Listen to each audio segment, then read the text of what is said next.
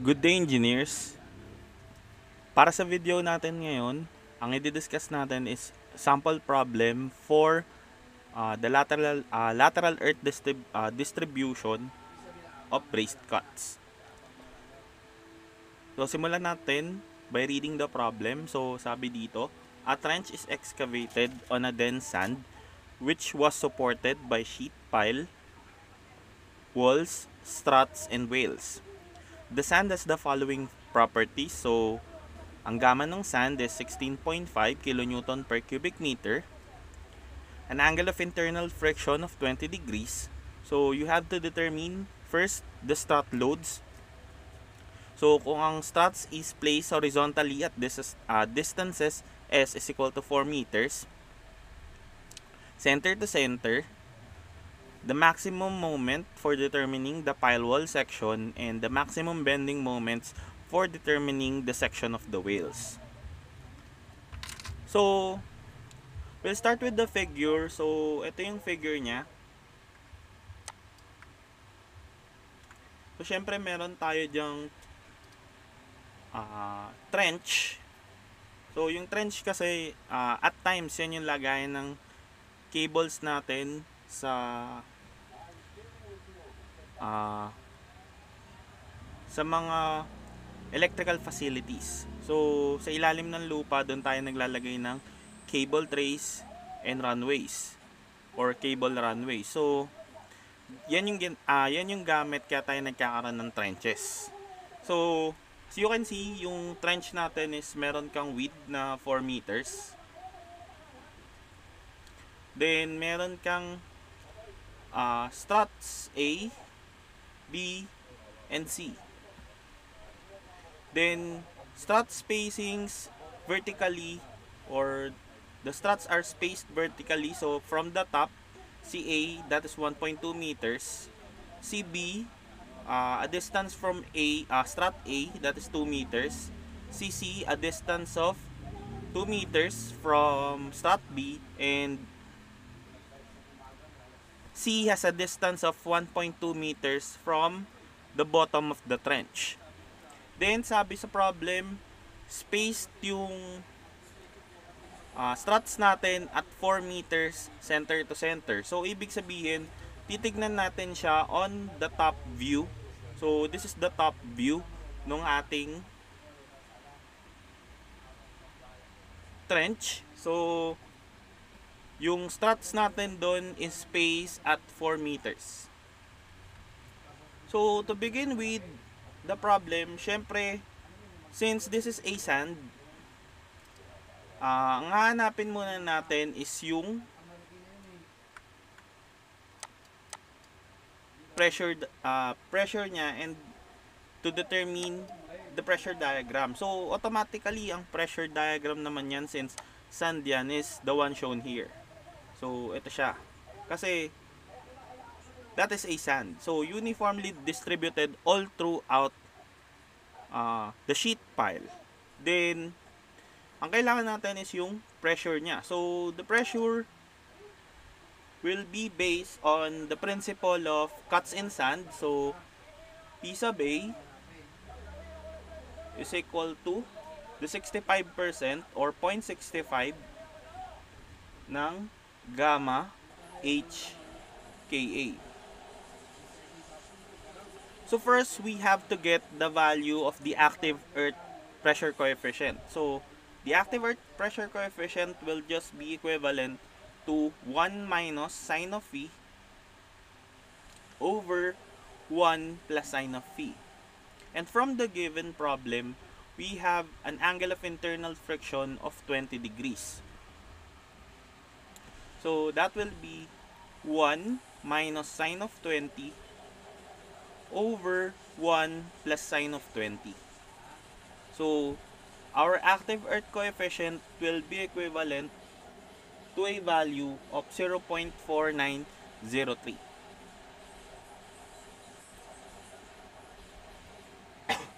So, yan ngayon yung ating active earth coefficient.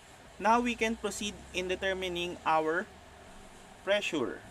So, that will be P sub A is equal to 0.65 times yung given natin na gamma, which is 16.5, times the total height ng ating soil layer na kailangan i-protect. So, to determine that one first, kailangan natin si H, which is equivalent to a value, dalawang 1.2 plus dalawang 2.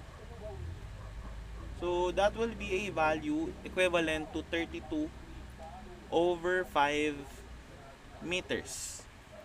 So, this should be multiplied now to 32 over 5 times the active earth coefficient, which is 0.4903. So, calculating this one, we will have an active pressure equivalent to a value 33.6542.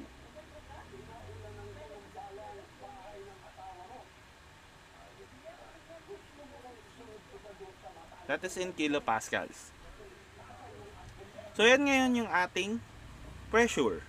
So, now, pwede natin ilagay yan dun sa diagram natin. So, ito yung diagram natin syempre. And as you can see, we can take the struts as an reaction A, reaction B for strut B, and reaction C for strut C. Syempre, strut B is at the middle of the sheet pile. So, pwede nating kunin na yung part na yon is a hinge part. So, lahat ng nasa gitna na struts will be considered a hinge part nung sheet pile. So, since this is internal hinge, so this is now a statically determinate structure. So, pwede natin paghiwalayin yung diagram ng nasa taas and yung diagram na nasa baba. So, to do that, syempre, we can have this one. So, let's take this one. Ito yung upper part. So, we take this one as diagram number 1.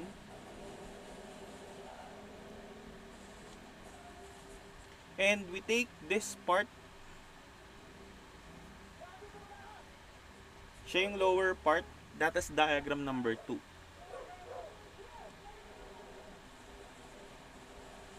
So, as you can see, symmetrical naman silang dalawa. So, ibig sabihin,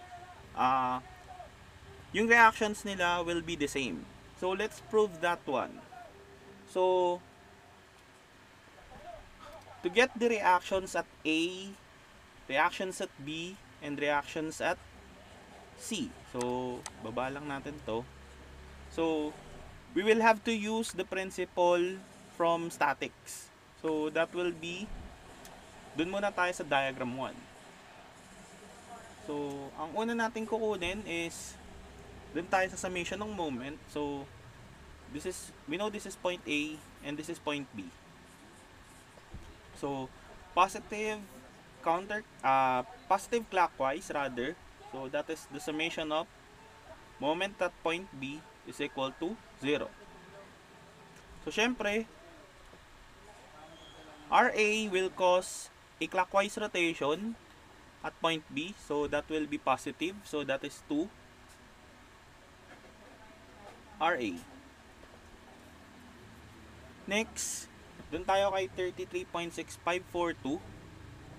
So, as you can see, downward yung load niya. So, ibig sabihin, it will cause a value or a moment counterclockwise. So, that is negative. Then, syempre, kailangan natin siyang gawing point load. So, that will be 33.6542 times 16 over 5. So, point load na siya. Then, syempre, kung maging point load na yan, so, pupunta siya dun sa gitna. So, that will be the point load. So, ngayon, ang distance ng point load, para maging moment siya, papunta dito, will be a value 16 over 5 divided by 2. Kasi 2 plus 1.2 is 3.2, which is the 16 over 5. Eh, kalahati nga, papunta dito. So, that is 16 over 5 divided by 2. So, that will be 16. Ito natin yung kulay. So, that will be 16 over 5 divided by 2. So, ito yung multiply natin dito. So, that will be equivalent to 0. Kasi wala na naman ng ibang load na kailangan natin gamitin. So, calculating this one, so ito itatranspose lang natin papunta rito. Then, magiging positive yun. Then, divided by 2, our RA will just be equivalent to a value 86.1548 kilonewton per meter. Yan na ngayon yung reaction natin at point A. Next, we would like to get the reactions or reaction B1. B sub 1 kasi dalawa yan. Since pinaghiwalay natin yung point B, syempre may isa ka pang reaction dito, which is RB2. At ipag-add natin yan mamaya para makuha natin yung total reaction at point B. So, balik ulit tayo sa diagram 1. So, syempre, pwede naman natin gamitin yung summation ng forces vertical, where upward is positive. So, upward positive, summation of forces vertical is equal to 0. So, that will be a value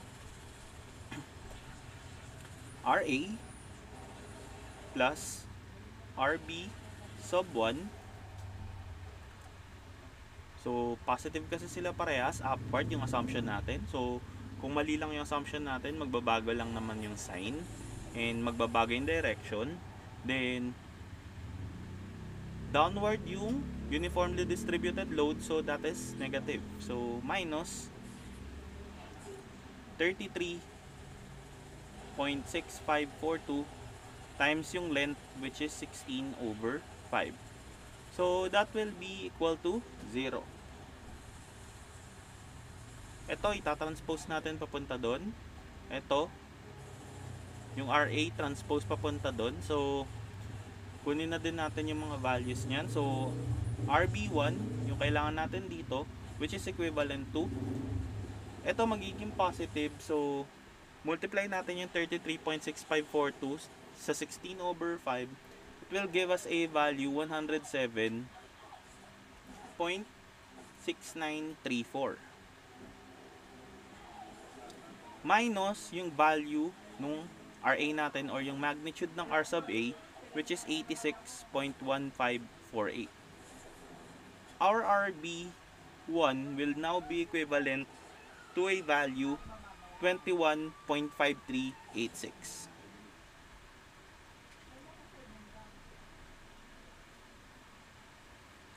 That is in kilonewton per meter. Kilonewton per meter kasi per meter strip analysis pa lang to. And remember, ang unit ng pressure natin is in kilopascal and not in kilonewton per meter. So, ibig sabihin, meron pa tayong per meter strip analysis dito. So, that is RB1. Now, next, proceed tayo dun sa second diagram, which is ito. Ipoprove lang natin na since symmetrical to, this will have the same reaction. So, let's take this as point B and this will be point C. So, let's get the summation of moment at point C. So, positive clockwise, summation of moment at point C, that will be equivalent to 0. Siyempre, si RB2, magkakos siya ng clockwise moment. So, that is positive. Tapos, ang distance niya is 2 meters. So, that will be 2RB2. Then, yung load sa ibabaw is 33.6542 downward. So, that is negative. Kasi, nandito banda yung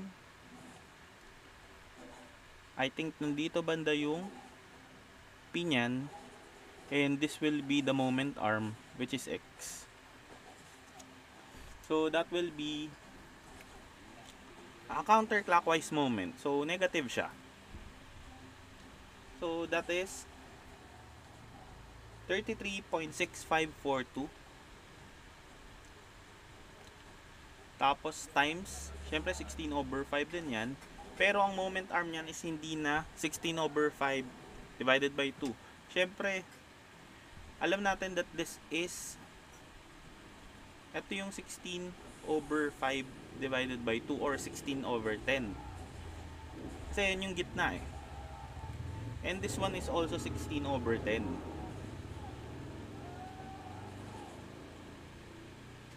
So, syempre, para makuha natin yung value ng x, so kailangan natin that will be 2 minus 16 over 10. So that will be, ang moment arm niya is 2 kasi 2 to eh.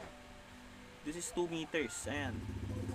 So ibawas lang natin yung 16 over 10 sa kanya. So minus 16 over 10. Yan na ngayon yung moment arm niya.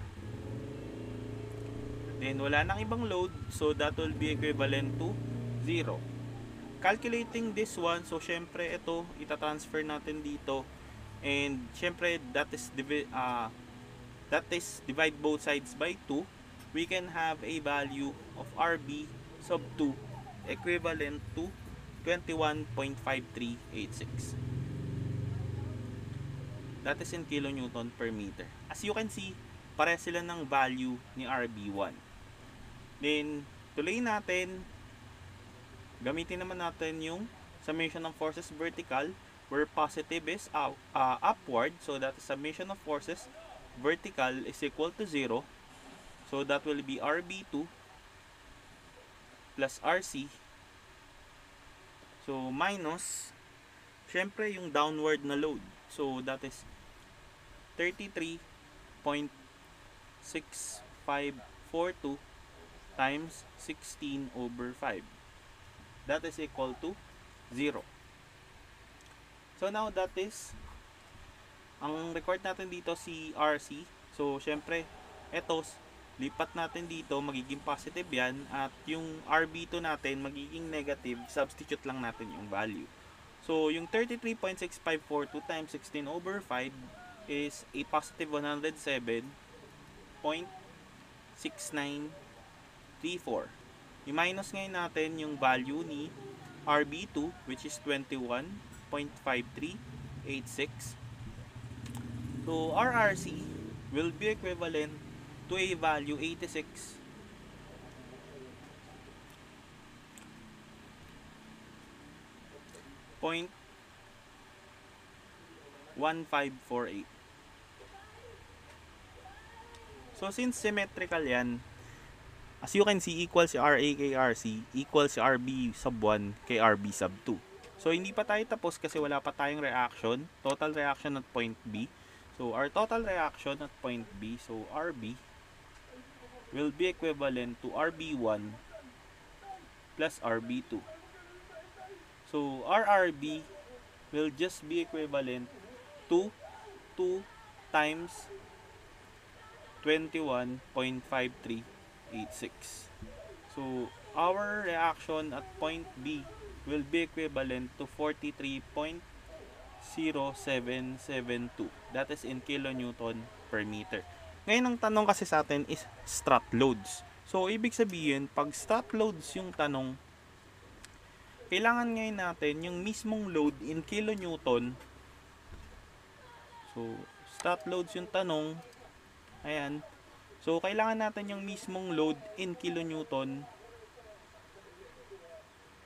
Kilonewton lang. Hindi siya in kilonewton per meter. So, magagawa lang natin yun pag minultiply natin yung spacing. Kasi, para yung sa slab na distribution ng load, ang kinukuhang load ng isang strut is yung pahaba sa kanya. Or ito. So, ibig sabihin, ito times lang natin yun ng center to center spacing. So that will be, so doon na tayo sa part ng strut loads. So for our strut loads, ito siya.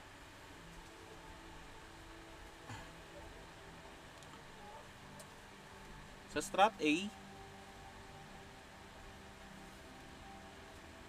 that will be equivalent to a value of 86.1548. So 86.1548. So times natin sa spacing na 4.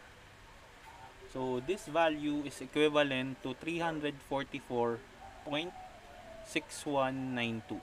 So this is in kilonewtons. Then strat B is equal to 43.0772 times 4. So that will be equivalent to 172.3088. So that is in kilonewtons. Then strat C will be equivalent to a value 86.1548 times 4. So syempre same lang yan as strat A. So that will be equivalent to 344.6192 kilonewtons. So ito na ngayon yung required sa atin na strat loads. And let's make it red. So yan na ngayon yung strat loads natin. Next to determine is yung the maximum moment for determining the pile wall section. So since pile yung kailangan natin, which is itong part na to, sheet pile. So itong sheet pile na to, ito yung nakatayo na yan. So since yan yung kailangan natin, kailangan ngayon natin ng shear and moment diagram. So as you can see kasi ito yung pinapatungan niya. So to determine the shear and moment diagram, pwede kasi siyang equation or yung area method ng shear and moment diagram. So let's use, for this example, let's use the area method. So for sheet pile,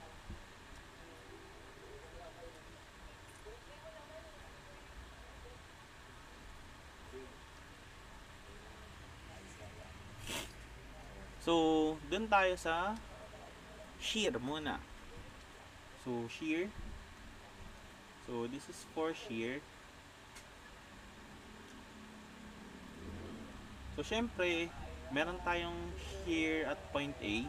So dalawa yung magiging shear natin at point 8 kasi ang possibility niyan bababa yung bababa yung shear diagram dito due to the uniformly distributed load, tapos aangat ulit siya. So magko-cross siya dun sa zero shear. Tapos saka ulit siya bababa papunta dito at aangat ulit. So meron tayong dalawang shear at point A just before the load or just before the concentrated load, and a shear at point A just after the concentrated load or just after the reaction. So ito yung A. So just before reaction, so that will be B sub A1 or shear A1, which is equivalent to, syempre that is negative kasi downward, negative 33.6542 times 1.2, which is yung length ng ating span before or just before the reaction. So that will be a value equivalent to negative 40.385.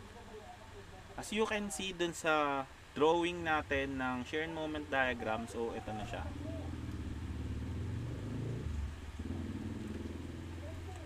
Next, let's get the value of shear at point A. So this is just after reaction. So this will be VA, which is 2. Then that is, so sama natin yung VA1, that is negative 40.385. Tapos patatamaan siya ng load upward na reaction A. Ang reaction A natin from the given is yung 86.1548. So that is plus. So that is plus 86.1548. So that will be plus 86.1548. So that will be a value now equivalent to 45.7698. So ito ngayon yung shear at A just after the reaction. Now let's proceed at point B. So at point B, syempre dalawa din yan. So isang just before and isang just after the reaction. So that will be, this is just before.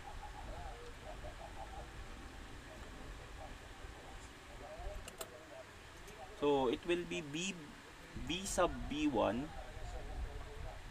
is equal to, so syempre kung ano yung previous reaction which is 45, so 45.7698, so papatamaan natin siya ng downward na distributed, so minus 33.6542 times 1.2 or times 2 lang, that is times 2 kasi 2 meters yung span nun. So that will be equivalent to a value negative 21.5386. That is in kilonewton per meter. Now at point B, just after the reaction,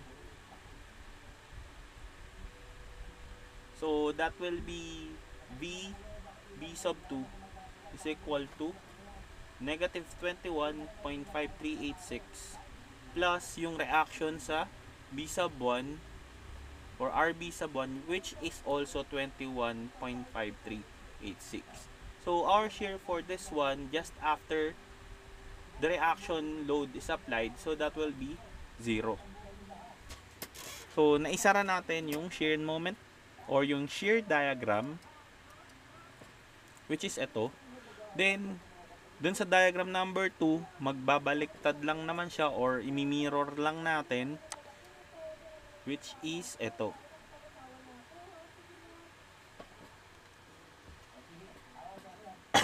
So yan ngayon yung ating shear diagram for this problem. Syempre hindi shear yung kailangan natin. Ang kailangan natin is yung moment part. So para makuha natin yung moment, kailangan natin kunin yung area ng shear diagram. So this is 1, this is 2, and this will be 3. So proceed muna tayo kasi ang kailangan natin dito yung points with maximum or yung points with zero shear kasi nandun yung maximum moments. So ang kailangan nating points is si point A kasi nag-cross siya ng shear dito or nag-cross siya sa zero shear dito, and itong point na to na nag-cross ng zero shear. Pero kailangan natin hanapin yung distance x. So dun muna tayo sa part ng from 1.2 or from 0 to 1.2.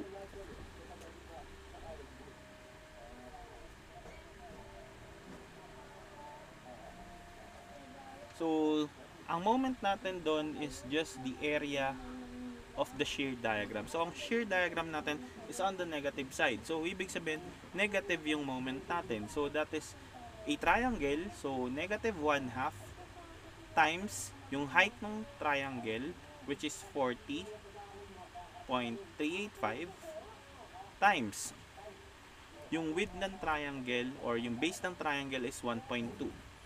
So that will be a value equivalent to negative 24.231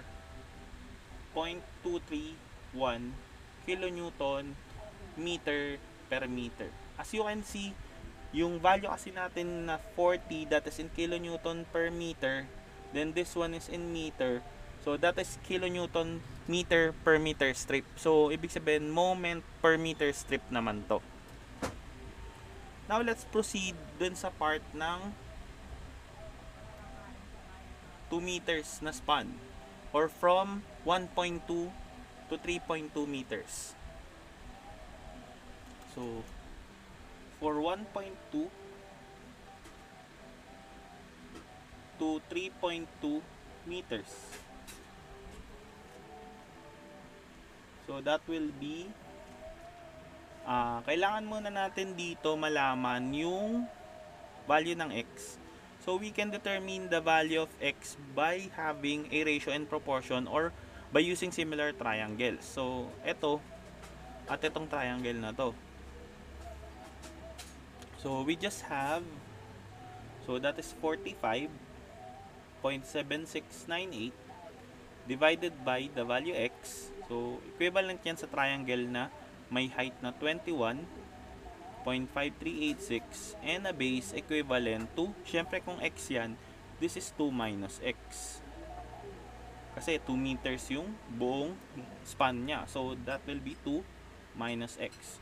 Then, using the shift solve for from our calculator or by simplifying this equation, we could get a value of x which is 1.36 and we have a value of 2 minus x which is 0.64. So now we can get the values of our moment.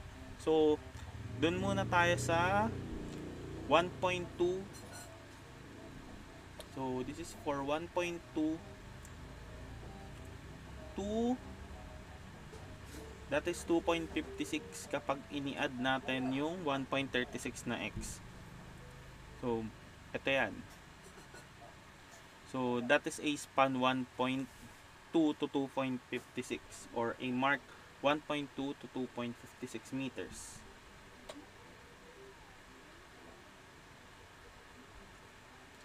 So, now for our moment, we can have, so, kunin natin yung value ng moment kanina which is negative 24.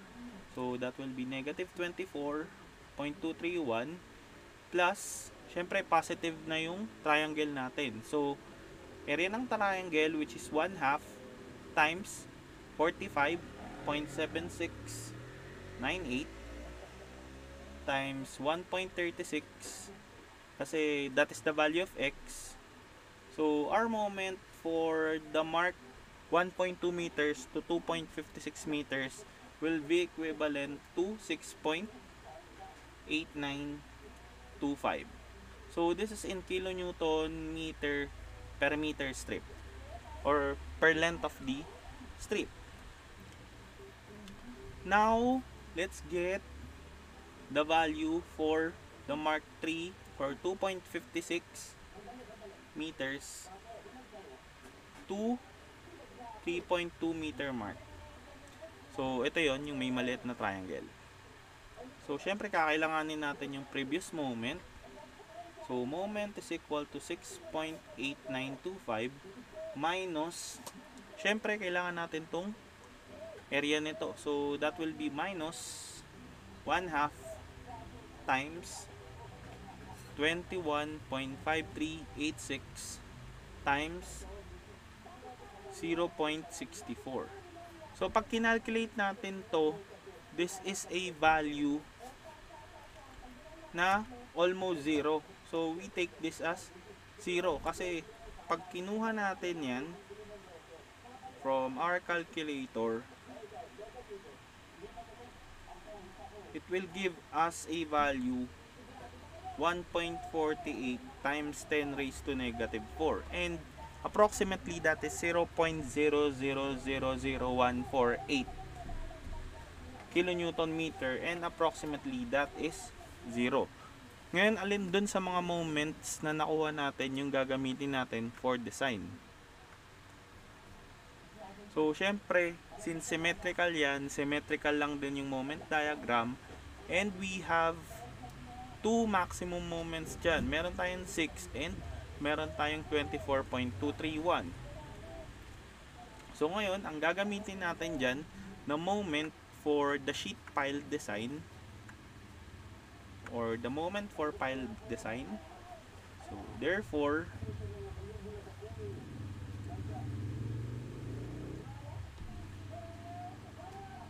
M pile or the moment for pile design will be the larger of the two.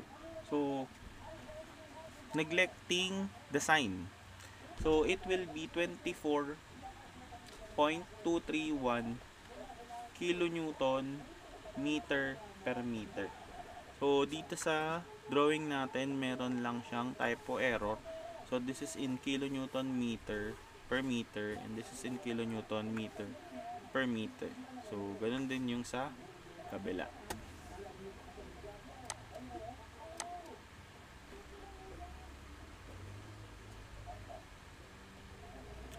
So yan ngayon yung para sa pile design. Now we proceed dun sa whale.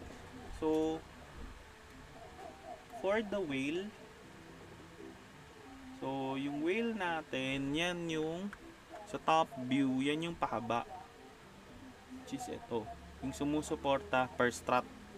So ibig sabihin, meron dyang whale na sumusuporta per strut. And as you can see, ang tatanggapin na load nun is, kung i-isometric view natin, so as you can see, ang tatanggapin kasi nun na load, so ganyan siya. Kung ito yung whale, tas may mga struts ka dito, syempre kung kanina nakuha natin na reaction at A per meter strip is naka-kilonewton per meter, so ibig sabihin may tatanggapin yan na load na pag ganyan. So yung kanina na this is yung reaction A, B, and C na naka-kilonewton per meter pa, which is ito, at ito. So hanapin natin yung pinakamalaki lang sa kanila. Yun ngayon ang pang-de-design natin ng whale. So 86.1548.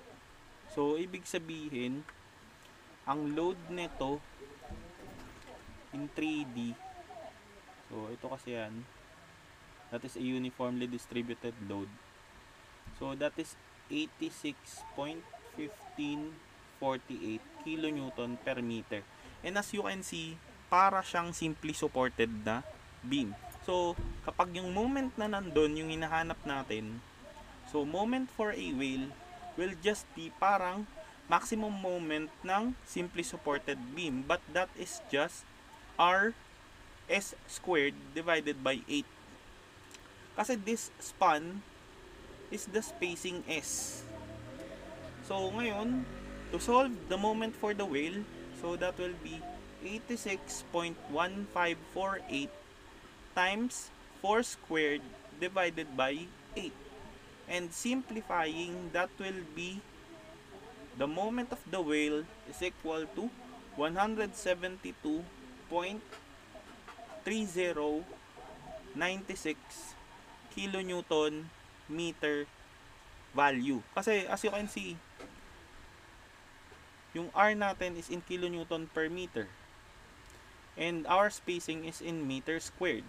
Kasi that is squared. So meter magka-cancel. So kilonewton meter yung lalabas na value natin. So this one now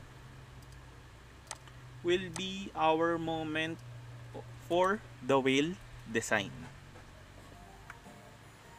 So ito naman yung moment natin for the pile design, which is in kilonewton meter per meter strip. So kung gusto niyo siyang gawin na kilonewton meter na automatic, so syempre i-multiply natin siya by its spacing para magamit siya for the pile design. Pero kasi si pile naman or si sheet pile naman is pwede natin siyang i-design by means of the kilonewton meter per meter or per meter strip nung width niya. So that will be all for our sample problem on the lateral earth pressure for braced cuts. Again, this is Engineer Rodolfo. Thank you for watching and don't forget to subscribe to Butch TV.